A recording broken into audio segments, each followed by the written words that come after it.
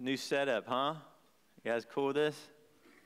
All right, I'm trying to make it a little casual here. So some of you might know who this guy sitting next to me is. I'm Ross Ramsey. I don't speak up here a lot, but at any rate, the guy to my right here is Kyle Pearson. And some of you might know who he is. Some of you have no idea who he is. Kyle and another guy by the name of Aaron Probanik came alongside our church about a year ago to help equip us to reach our community with the gospel. And it's been, to lack of a better word, a real ride. And Kyle, his family's actually planted here. He has a wife and two kids. They're probably in Sunday school right now. But Kyle works for a mission organization called East West, and they're located here in Dallas. But Kyle's part of a larger initiative called No Place Left, which comes from the Bible. It's actually in Romans chapter 15, verse 23, where Paul says at the end of the book of Romans, he says, there's no place left for me to go in Asia where the gospel had not been heard or preached, which is a rather remarkable statement in light of the fact that there were 7 to 8 million people in Asia at that time. And he did this in 15 years without the modern trappings of communication and all the things that we have. Well, Kyle, with a group of about, there's several people now, are trying to say that about DFW, that there would be no place left in DFW where the gospel, people did not have an opportunity to hear the gospel and respond to it. And so we've come alongside him, or he's come alongside us, so we can say that about Allen, that every person would have an opportunity to hear the gospel, which brings us to why we're here this morning. Chad started a series several weeks ago called This Is Us. And it's basically an attempt to answer two very important questions. Who are we as a church, which we should be asking ourselves all the time, and what is important to us as a church? Now, depending on who you ask, I imagine if you went down to the outlet mall and asked people, hey, what do you think the church should be doing? You get a million different answers. The beauty of this question is there's not a million different answers. We believe that our Lord Jesus Christ gave us a crystal clear pattern of what we are to be as a church. And that pattern actually begins to emerge as we examine his life. So what I want you to do is I want you to get your Bible out. This is going to be one of these good old-fashioned Bibles out. Turn to the book of Luke. So it goes Matthew, Mark, Luke. It's the third book in the New Testament. And we're going to begin to try to draw out a pattern of our Lord Jesus Christ that I believe applies to us. So, Kyle, why don't you kick us off? What do you got? All right. Well, we want to start with Jesus, right? And so we are the church built on the confession that Jesus is the Messiah, that he is the head of the church. He's guiding the body. So we want to make sure that we look. Seems like a good place to start. Yeah. we want to look to Jesus, and rather than ask the question, what would Jesus do? We want to ask the question, what did Jesus do? Okay. And seek to follow his example. And we see Jesus making this statement that as the Father sent me, so I send you.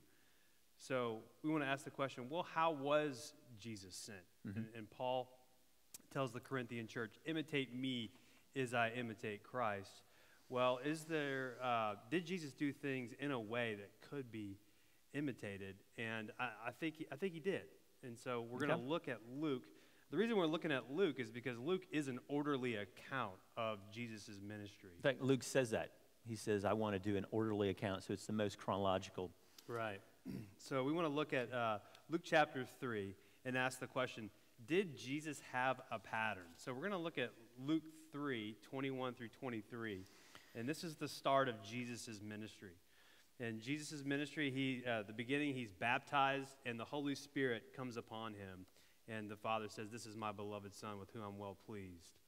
And he imitates, or he models for us what it means to be dependent on the Holy Spirit. And, Jesus is God. He has a divine nature. He has a human nature.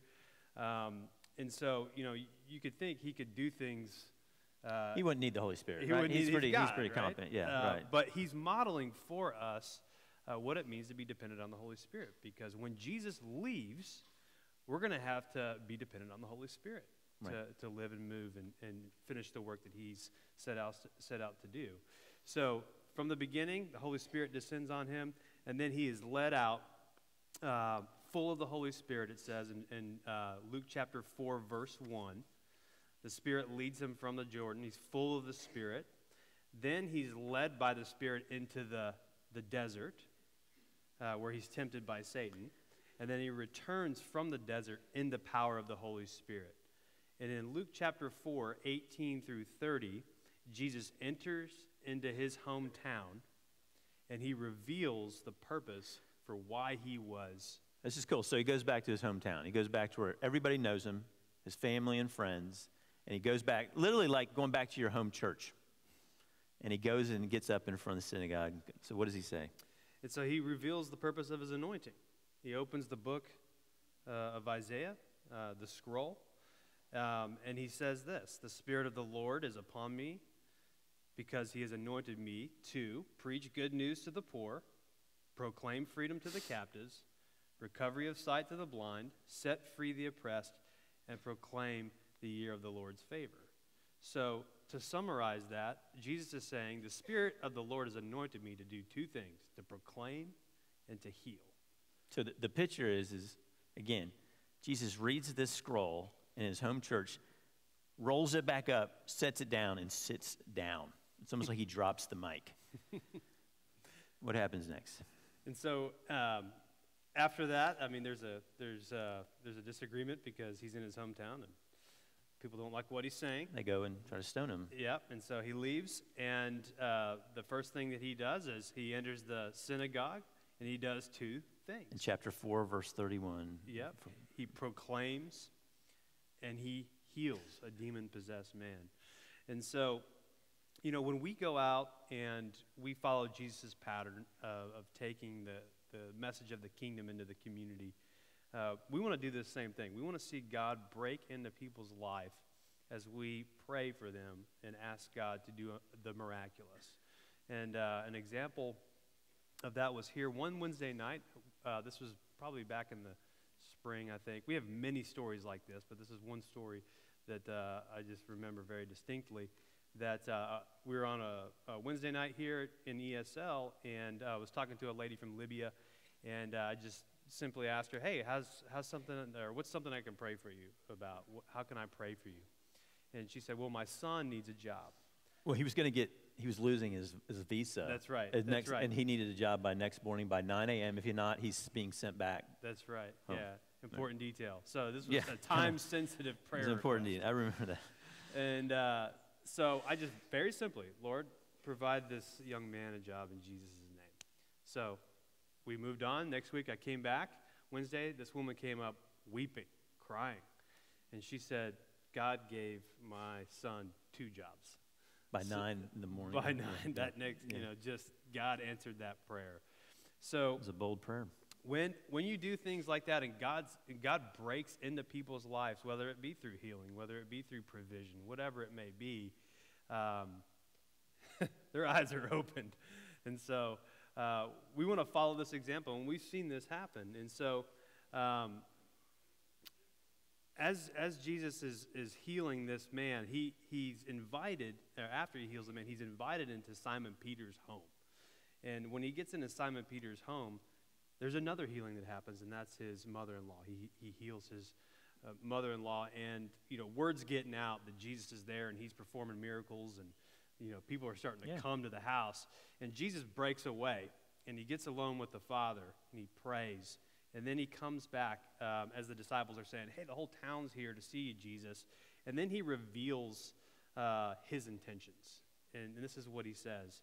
He says, "I must proclaim the good news about the kingdom of God to the other towns because I was sent for this purpose."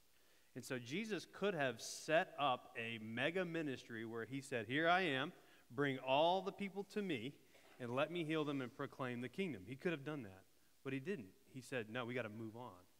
And, we see at the very beginning of Jesus' ministry a real clear picture of the patterns that he's going to begin to do throughout the book of Luke. So a pattern begins to emerge very early on by chapter 4. Very, very early. And so these are some of the key things that we see Jesus doing here on the front end, and they're going to really begin to crystallize as we move forward. And this is in your bulletin. This is where we're going to talk a little bit about the pattern, then we're going to come back to it. So the answers to the test are right here. The first one is spirit dependency. We see Jesus modeling that, dependent on the Holy Spirit. And then, 2, we see him finding God-prepared people who open up their spheres of influence. So we see that in Peter, and we'll see that very clearly going on. We see, number 3, proclaiming the kingdom of God and demonstrating the power of the kingdom to heal. We see him gathering people. So we see that in Peter's home, and church history shows us that there was a church in Peter's home for 400 years. So this more than likely was the beginning of that. And then we see him raising up leaders to continue the work. And so when he says, let us go to the other towns, he's bringing people along with him so that they can watch him, and he's developing leaders. But we'll see that again more clearly. And then number 6, he's moving on to unreached people in places. So in chapter 5, so we're in chapter 5, Luke chapter 5, verse 27 through 31. This is the scene where Jesus calls Levi. And we're talking about, God-prepared people. And as we're going out into the community, we are expecting that God is at work, that the Holy Spirit is doing what the Scripture says the Holy Spirit would do, and that's convict people of sin, righteousness, and judgment. And they're calling, the Lord's preparing people's heart through life circumstances or however he's doing it. And so we see here in Levi that Levi was God-prepared, and that he opened up his sphere of influence. He had a party. Yeah. He had all of his friends come over and invited Jesus into his house, and he began to, proclaim the kingdom to those folks. And we see God preparing people all the time. Some of you all have experienced this. But there was an instance where we were out in the community, we were carrying through prayer, proclaiming the kingdom of God. And we knocked on this young man's door, and he peeked around the corner, shirtless and just kind of looking at us like, who are you? And we asked if we could pray for him, and he said, pray for me. He said, hold on a second. So he shuts the door. We're like, okay. And he comes back, he's got a shirt on, and he says, come on in. So he came into his apartment. He says, sit down. This is a young man. He's probably in his 20s. And he said, who sent you guys here? And we said, well, I guess God. But nobody in particular. He said, my parents didn't send you guys here? We said, no. That's what parents do. Yeah, that's what they do. You guys can't get, if I can't get to them, someone else can. And so we said, no, they didn't. We just care for you. We want to pray for you. And he said, this is so weird. He said, 2 minutes ago, before you knocked on my door, I was contemplating on taking my life. And we prayed for him, and we got to share the gospel with him and baptized him and started discipling him. So, what that story he just tells happens about once a month with us. Mm-hmm. In fact, it happened 2 weeks ago. A group went out on a Saturday. I'm sorry, this is in our notes. They knocked on the door of a girl who was in the same situation, and we got to intercede. But these types of things are not uncommon when you start going. Mm-hmm. So it's true. God prepared and people. so we see, Jesus finding person of peace right here in Levi. God prepared, opens up a sphere of influence to Jesus. And then jumping forward to Luke chapter 6, 12 through 16, Jesus is beginning to develop leaders, to pull in leaders, to identify these folks that are going to take this work on from himself. So up to this point, Jesus has done really 3 things: proclaimed, healed, found persons of peace. And he's begun to filter for leaders so that he might send them out to proclaim and heal and find persons of peace. So look on the screen there. You see Mark 3:13 through 16. I think that's it. It says this, and he appointed 12 whom he named apostles so that they might be with him and he might send them out to preach and to have authority to cast out demons. Sound familiar? It's exactly what Jesus had been doing. Yeah. So he's beginning to develop these folks and send them out to do the exact same thing. Yeah, this has actually been one of the most rewarding aspects of this pattern in our church, that we've been doing this, is that when we started doing this pattern, and by the way, I didn't know this is what we were doing when we started this. It was just like, whoa. When we started this pattern, one of the most rewarding and surprising aspects of when you do this is the people God draws out of the body of Christ. It's people I would have passed over. It's not your usual suspects. So in the last year, we have, and this is a conservative number, somewhere between 30 to 40 people right now that at the drop of a hat, in fact, I could call them up right now, I'm looking at some of them, could share the gospel like that. Could lead somebody to a profession of faith. They could walk them through that and not stop there. They could actually begin, through the scriptures, begin to tell them the importance of baptism. And then, it doesn't stop there. They can then begin to disciple this person. They don't have to go, hey, I'm going to take them back to my group or take them back to Chad or Austin. No, they have the tools, the competency, and the confidence to begin discipling that person one-on-one for months. And there's several in that 30 or 40 who can begin gathering people around that person. They have the competency and confidence. I would have never imagined that. And of those 30 or 40, there's another 15 or 20 that are coming behind them and that are bumping up against that competency. It's been an absolute amazing thing. Now, why should we be surprised? Jesus says in Mark chapter 1, verse 16, and he also says it in Luke at the beginning of his ministry, he goes, you follow me, command.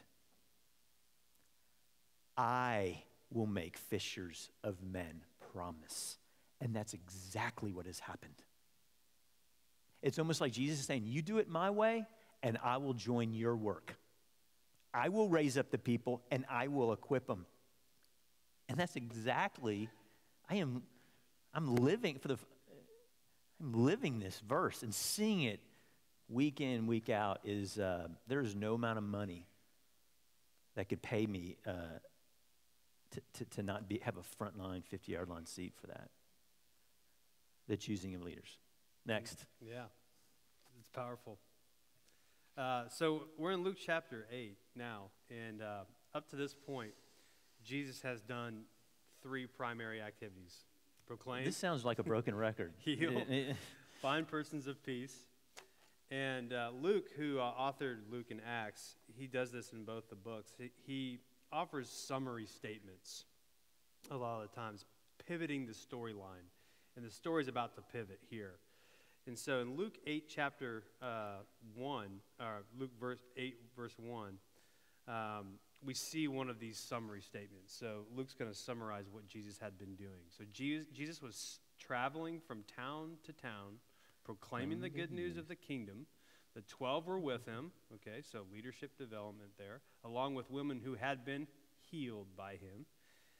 Jesus did exactly what he said he was going to do. And so Jesus is preparing these disciples to send them out. And before he does that, he begins to set their expectations for what they're about to experience, and what they're about to see. Yeah, this is where it gets interesting. So in Luke chapter 8, verse 4, we come to a parable, okay? It's called the parable of the sower. So Jesus has been living this stuff out, and then he stops and he begins to teach in parables, which is remarkable because up to this point he hadn't taught in parables. That in itself is enough. But he begins to teach, and he starts with this parable called the sower. Now, this parable has been taught from this pulpit many times, but this parable is massively important. In fact, in the Gospel of Mark, this parable is given in Matthew, Mark, and Luke. In Mark, Jesus says something remarkable about this parable. He says to his disciples, if you don't get this parable, you won't get any of the other parables. And consider that statement in light of the fact that from this point forward, his main method of teaching was parables. So he says, you don't get this one, you don't get the rest of them. So it bears a lot of weight. You're like, man, what's going on here? Let me quickly give you a 30,000-foot flyover of the parable of the sower, okay? I don't have time to jump into it. It's an absolutely wonderful parable. But let me give you just a quick Cliff Note version, okay? There's 3 players. The first player is the sower or the farmer, okay? The other 2 players are seed. The farmer casts seed. And then the third player is the 4 soils that are represented in this parable. Now, let me quickly give you just a recap on these soils. The first soil, it's the hard soil. It's compressed, it's compact, it's like the pathway around the field. The seed falls on that soil, and there's immediate rejection of the seed. It's immediate. Don't have to waste any time. The second soil, seed is thrown out. The farmer's casting the seed. He's literally broadcasting it almost recklessly. It falls on this what's called rocky soil. Now, it's not soil that has lots of rocks in it. It's soil that it's a thin layer of soil with a bedrock underneath it. So the seed goes into the soil, it begins to burrow down, and the roots branch out, and it hits the rock bed, and the plant shoots up prematurely. And then the sun comes out and just burns it away because it has no root. The third soil, this is the soil where the seed goes down, and it begins to have a stalk that comes out of the ground. And it begins to show significant growth.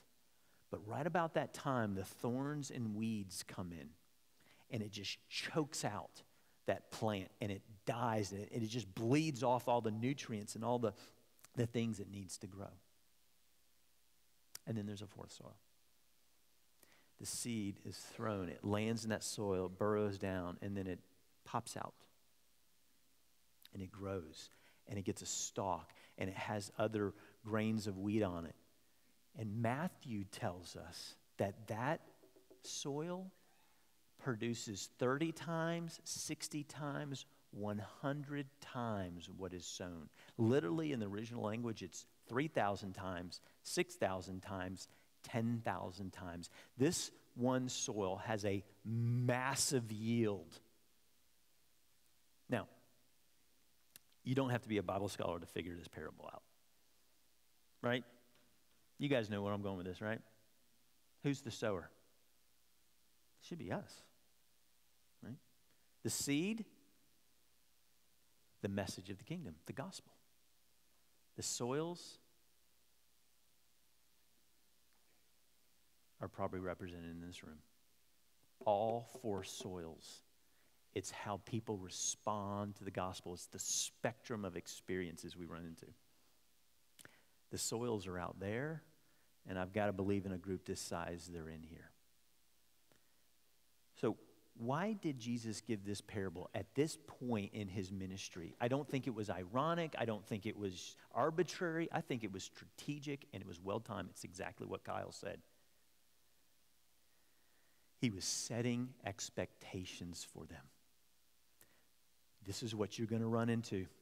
False converts, people who show growth, they have an emotional response to the gospel. You're going to have people that begin to show growth, and then the deceitfulness of wealth, the lust of other things, the cares of this world choke it out. But you're sowing for that one guy or lady because they push the kingdom forward. And I also got to believe that Jesus was saying, through story form, this is what I've been doing for the last year and a half. Sometimes a story is a little more a compelling way to tell somebody how to do something, isn't it? So Jesus gives them a parable and says, hey, guys, this is what I've been doing, and I want to set your expectations because this is what you're going to be doing. Now, I'll be real quick. I know I'm bleeding your time. But this fourth soil guy or girl, whoever, we found that, in fact, some cases, they're students. They're children. Bears a little bit of more biblical reflection and examination because the Bible says a lot about this person, actually, in these parables. Let me give you just quickly, and then we'll move on. The first thing we learn about this fourth soil person is, now, don't miss this, okay? This is big. Write this one down. They hear the message of the kingdom. They hear it. Now, how many times? We have no idea, but they hear it. They physically hear it. It says that they welcome the gospel. I'm looking for people who welcome the gospel. And then it says that they understand it. Ooh, that's another key thing. And it says they have a noble and good heart. The third thing it says that this person perseveres and holds on to the gospel, doesn't let go. They stick to it. And then by persevering, they produce a crop, a 30, 60, 100 times. This is who we're looking for, among other people. So, in the middle of this pattern, Jesus drops this story in to show this is exactly what I've been doing, and this is exactly what you're going to do. Pick it up, Kyle. It's all yours. So, sorry, I took a little longer than I wanted. So, on the back end of that, this is where it gets rough. Something interesting happens. Jesus is teaching, and these people come to Jesus and say, this is in Luke 8:19 through 21. It's right after the parable. Right after the parable. It's same day, actually. It says same day. Yeah. So Jesus does this parable, walks away to some area. Yep. And these people say, hey, your mom and your brothers and your family, they're outside. They want to see you. And Jesus points to his disciples and says, this is my family. Those who hear the word of God and do it. That's hard. That's a hard statement. Because, in Mark it says that the language is different. It says those who do the will of God. And, if we look at who did the will of God perfectly, Jesus did. He did the will of God perfectly. Who heard and did the word? Jesus did. And so when Jesus points to his disciples and says, this is my family, those who hear the word of God and do it, we can say, is this us? Is this us? Are we God's family? Because we hear the word of God and do it. And it also is telling us that, it's not about proximity. Proximity does not equal identity. Identity deals with hearing and doing. And I tell you, when you begin to hear and do the word of God, it's going to divide families. I mean, it's going to divide families. It's going to begin to separate relationships because, I've experienced this in my own family. They look at you as a radical. They look at you as man, he actually does what the Bible says to do, and it divides families, but it also creates new families. You begin to gather and do life around with obedience. People, yeah, do life with people that are on mission with Jesus to proclaim the kingdom of God. So Jesus essentially is redefining family right here. He's saying this is the family of God, and he's about to send those people out, those disciples out to start new families of God. And so right after that, in 8:22 through 39, Jesus models what a fourth soil person looks like, and that's in the story of the Gerasene demoniac. If you don't remember that story, they go on the other side of the lake. He's in the tombs. He's in the tombs. He's cutting himself. They can't bind him because he's breaking chains. And Jesus heals this man of these demons. Demons go into the pigs, run off the cliff. Town comes out. They're freaked out. They see this man sitting in his right mind, totally clothed. And they're like, get out of here, Jesus. And the man says, I want to come with you. And he says, no. He's got like one foot in the boat, doesn't he? And Jesus is like, get out.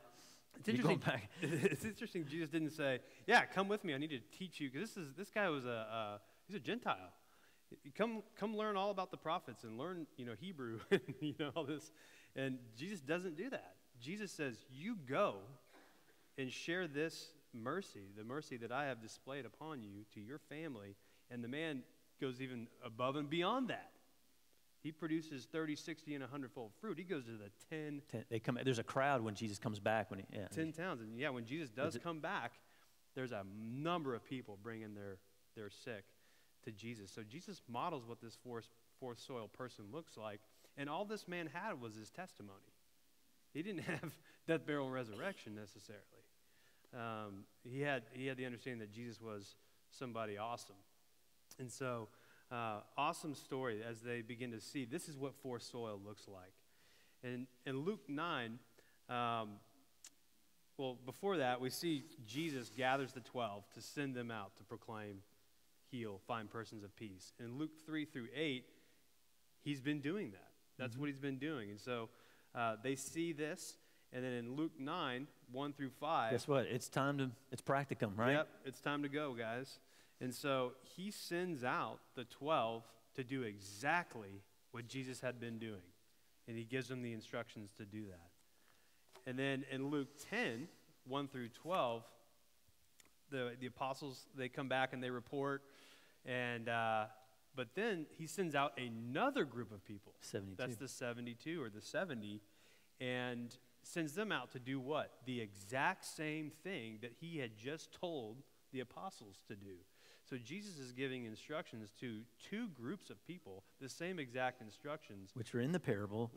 Yeah, and they were exactly what Jesus had been doing. And so, where did these 72 come from? Probably from the first outing, right? The first sending of the 12. So we see this pattern continuing throughout Luke, and at the end of Luke, Jesus is just getting these brothers ready to go. And it continues into Acts. And it continues into Acts. Right into the book of Acts. The exact same strategy is continued in Acts with the apostles. They are working this same strategy. So Jesus gives them the Great Commission. He gives them the Great Commission in Luke, and it's a little bit different from the Great Commission that we see in the Great Matthew. Commission's in all four Gospels. Right. The one that's most familiar is Matthew 28, 18 through 20. But we see the Great Commission in Luke 24, 46 through 49. He starts out by saying, the Holy Spirit is going to come upon you. I mean, you're going to receive the Holy Spirit. Well, that's interesting. That's exactly how Jesus' ministry started. He told them to wait. Yeah. Don't do anything. Don't do anything until it comes to the upon Holy you. Spirit. And then we see in Acts 1:8, when he says the Holy Spirit comes upon you, you will be my witnesses. So it's not a command, it's a promise. In Jerusalem, Judea, Samaria, to the ends of the earth. So what Jesus had been modeling, spirit dependency, Jesus, here it is, the Spirit is upon me. He said, okay, when the Spirit comes upon you, when he gave them the Great Commission to go and make disciples, well, what would that transfer to them? They wouldn't have to make anything up. They wouldn't. They would know exactly what to do because they'd seen Jesus do that, and then they had done it themselves. So making disciples to them was proclaim, heal, find persons of peace, gather people, teach them to obey Jesus, just like the Great Commission says, and just like Jesus had been modeling. So, as that pattern continues, through the Old Testament, the New Testament into Acts, and it transfers to us today because the Great Commission is accomplished, via the work of the Holy Spirit working through disciples. Yeah. And as we begin to follow the pattern that Jesus has set out for us, the Holy Spirit begins to work through that, and we begin to see an amazing thing happen. We start to see the Scriptures come alive because you see the Scriptures differently, though, when you're living that pattern.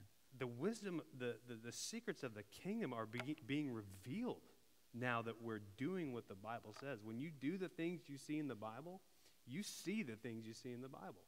And you begin to love Jesus like never before.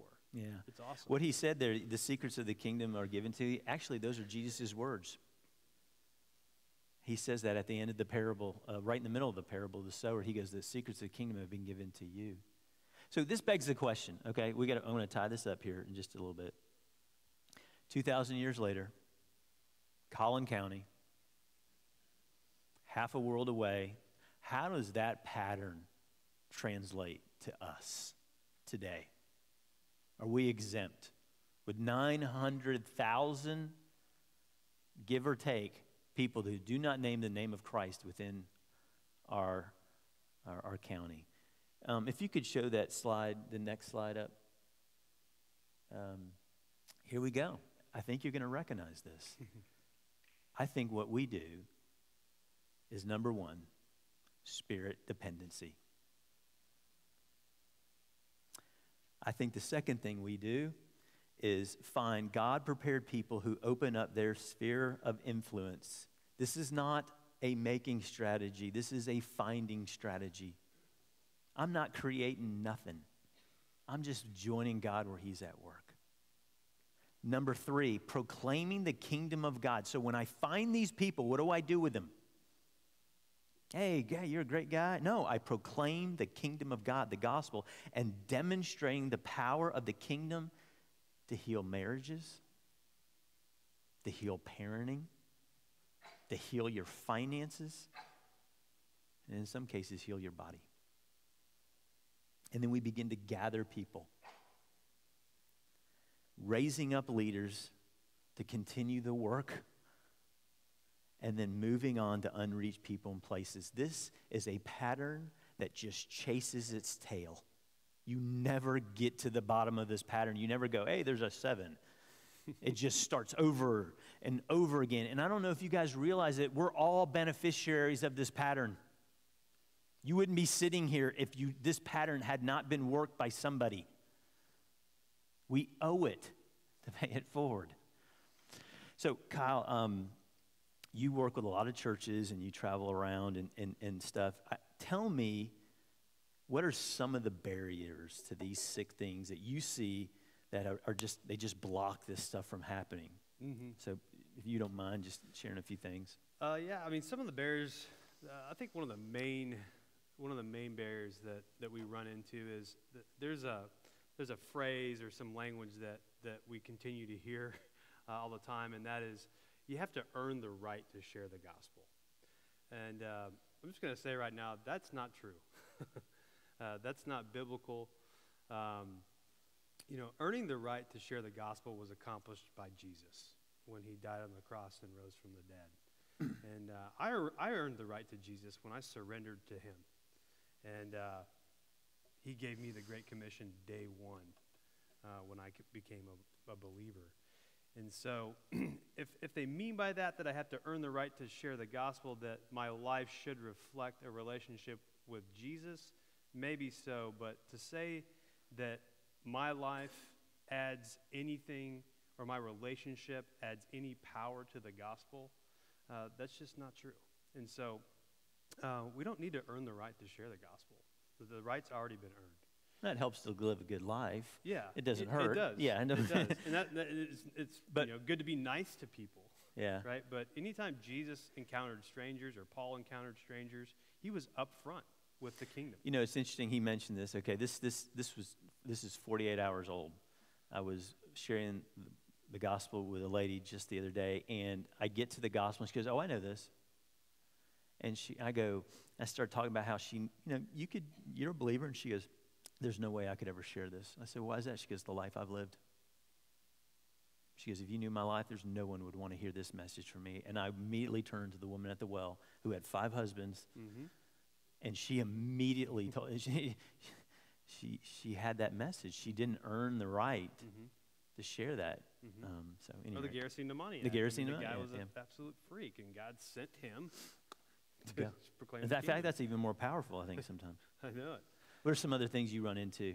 The second thing I think that we run into is that people want to make disciples. People want to obey the Great Commission, but they just haven't been trained. They don't know how to do it, and so just helping people answer simple questions. Who do I share with? What do I say, and what do I do when they say yes? And or no. Or no. Or yeah. No, that happens. Or that happens a lot. Or maybe. But there's just when we look at the Great Commission, it's not just sharing the gospel. The Great Commission includes discipleship. Teach them to obey all that I've commanded. So, let's not confuse, I just don't want to share the gospel, or I just don't know how. Well, let me teach you how to share the gospel. Let me teach you also how to make disciples, to teach them to obey Jesus. So I think the second reason is there's just been a lack of equipping, and that's just one thing that's awesome about First Baptist Church Allen, is that there is so many great opportunities here to learn how to engage in the Great Commission and engage in this pattern. So there's no more guilt. There's no more paralysis. It's, hey, let's get into the game. Here's some simple tools, and let's begin to follow Jesus' pattern. Mm-hmm. So that's another barrier. The third barrier is there's just a misunderstood It's just misunderstanding of who should be doing the ministry. A lot of times we think that, the paid people, the staff, we're just going to bring everyone to them, and, that's what they're paid to do, so we're just going to give all the ministry to them. That's their job. Well, that's not what it says in Ephesians 4:11 and 12. Ephesians 4:11 and 12 says that the leadership is equipped to equip the saints to do the work of the ministry. So the guys like Ross and Chad and everyone here, their role is to actually equip us to do the Great Commission. And so the job of ministry, the joy of ministry is ours. We get to do this as a part of Jesus' family. And so I think there's just been a misunderstanding of who actually is qualified, who actually can do ministry. And if you have the Holy Spirit and you've been saved, you've been qualified. And so it's our job, it's the church's job, the leadership's job, to give you the tools, to give you the permission, to give you the authority. And that's kind of the other end of it. In some instances, there just hasn't been the authority or the permission given by the staff. It's like fertilizer. Right. It just, when you give the authority away, that we've seen. And so that's one great thing that you guys have done is just give it away. Permission, go, authority, you can do it. This is yours. And so that's just been an amazing thing and a barrier that you all have overcome greatly. So thank you. I'm going to wind this up. We're going to watch a video, all right? Let me set the video up. How many of you know who Michael Phelps is? Right? All right, good. He's one of the most decorated Olympic athletes in the history of Olympics. In fact, in 2008, he won 8 gold medals. What many people might not remember, in 2008, he was not supposed to win 8 gold medals. He was supposed to win 7 and supposed to get silver or bronze in another one. However, he got a gold. He was part of one of the most incredible relay races in the history of the Olympics in 2008. The French were the overwhelming favorites to win this race, this relay race. In fact, they were talking trash right before it. And so if you could roll the video, and then I'm going to connect the dots here in just a moment. If you guys can roll that. Jason Lezak is going to have to make up some ground on Elaine Bernard, who stands 6'5" and can absolutely fly. I just don't think they can do it, Dan. I mean, Jason Lezak has been there how many times in his career has he anchored this free relay and medley relay, but I just don't think he can do it. He's trying to ride that wave as much as possible. Bernard is pulling away from him. Look Lezak, at the world record line. a 3-time Olympian. World record is absolutely going to be shattered here. The United States trying to hang on to second. They should get the silver medal. Australia is in bronze territory right now, but Lezak is closing a little bit on Bernard. Can the veteran chase him down and pull off a shocker here? Well, there's no doubt that he's tightening up. Bernard is losing some ground. Here comes Lezak. Unbelievable at the end. He's done it. The U.S. has done it. He did it. A new world record. Phelps' hopes alive.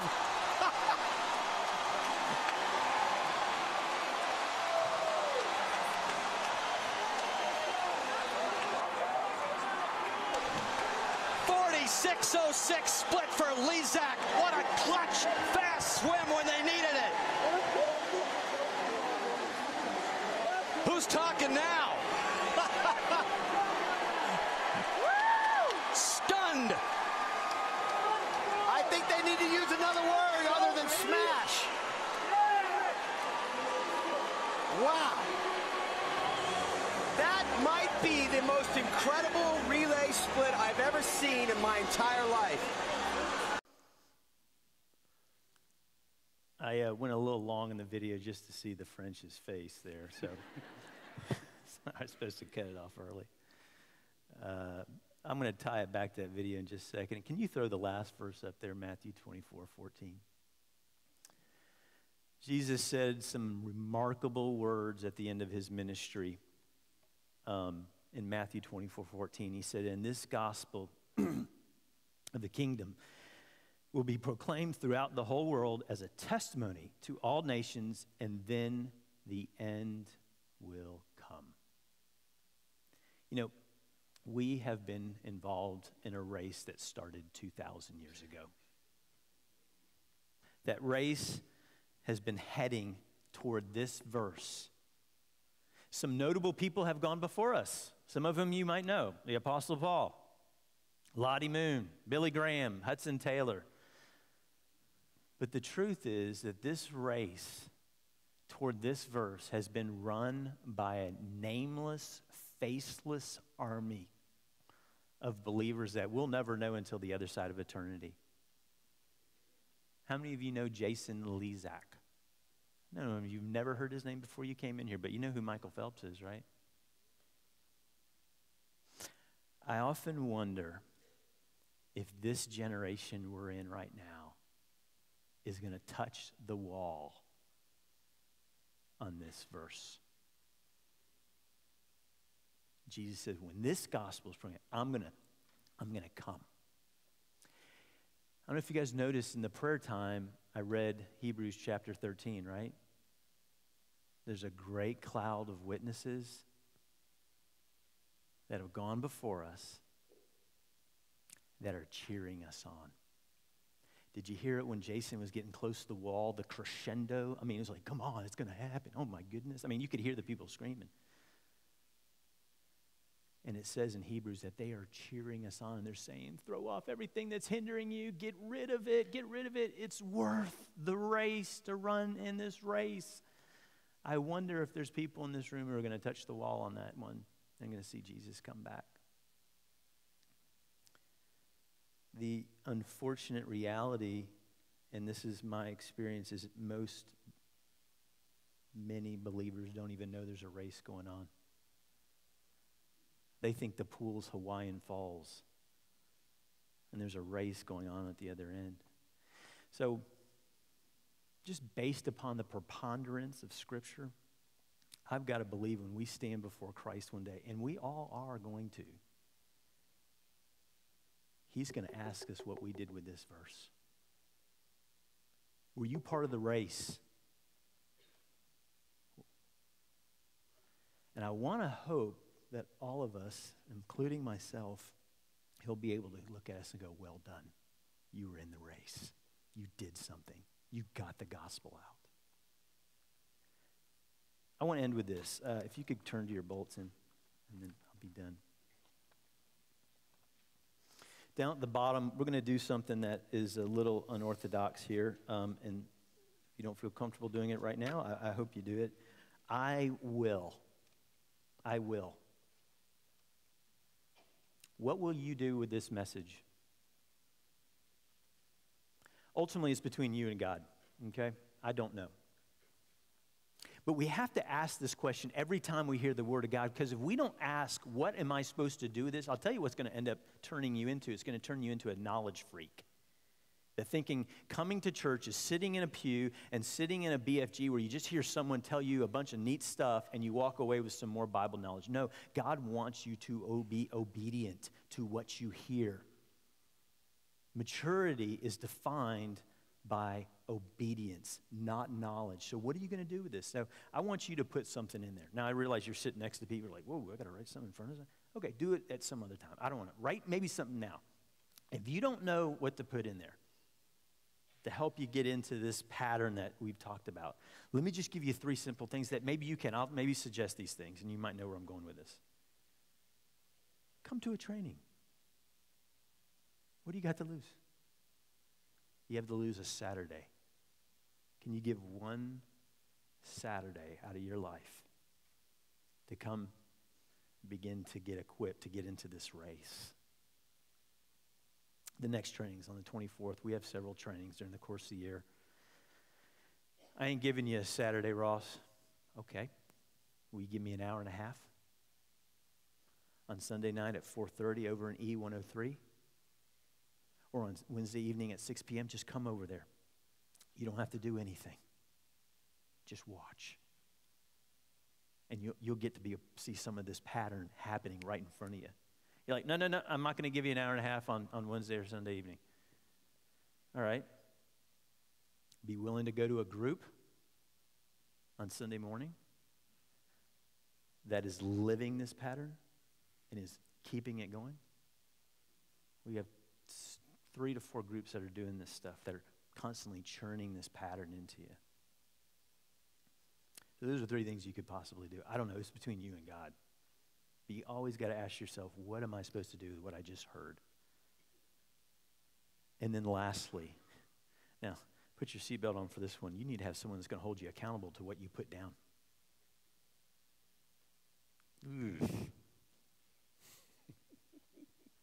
Listen, in our battle for obedience, in our battle against sin, we need all the help we can get. Everything is swimming in the other direction. Your flesh, the world, Satan, and your battle for obedience, you need help. I need help. You can't do it on your own. You have to have people that hold you accountable, that go, hey, did you do that? Do you realize we have accountability everywhere in our life? Our work, our marriage, anywhere that matters, there's accountability. Why not here? I know this is uncomfortable. I don't like it. I will, and who's going to hold me accountable to it? You know, Hebrews 10:24 says, spur one another on toward love and good works. That's what we're to do. To spur one another on. Give people the permission to do that.